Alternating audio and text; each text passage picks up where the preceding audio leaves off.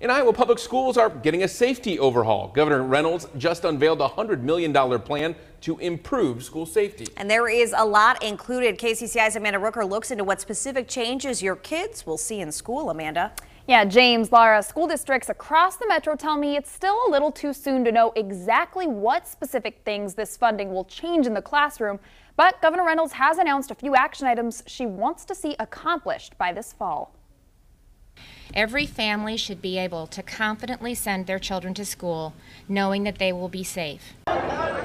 To meet that goal, the governor's investing $100 million in school safety. The governor's office says it will pay for specialized training for teachers and for law enforcement. The money will also go towards emergency radios in every Iowa school.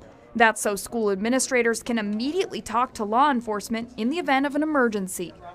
Everyone has cell phones, but relying solely on them can be problematic during emergency events, as extreme call volume can quickly overwhelm existing cell networks. The School Safety Bureau will also create a platform to try and identify concerning behavior early. Anyone with safety concerns, from self-harm to drug trafficking, gang activity, or harassment, can report it to an app that will be monitored and answered 24/7. The governor says the biggest chunk of money will go towards looking over every Iowa school for potential vulnerabilities, and then setting up a grant program so schools have money to make needed security changes. The new program does not make any changes to gun laws or gun access in our state, which has some groups frustrated. The governor, unfortunately, is just kind of kicking the can down the road and going for a cheap political headline when she really should be addressing the underlying issue here. But Governor Reynolds says the focus here is on prevention and addressing mental health. The debate on guns will continue, but until we consider the lethal weapon in these events is the person who picks up the gun and turns it against another, we risk overlooking other solutions that directly address the cause of this violence and work to reverse its course.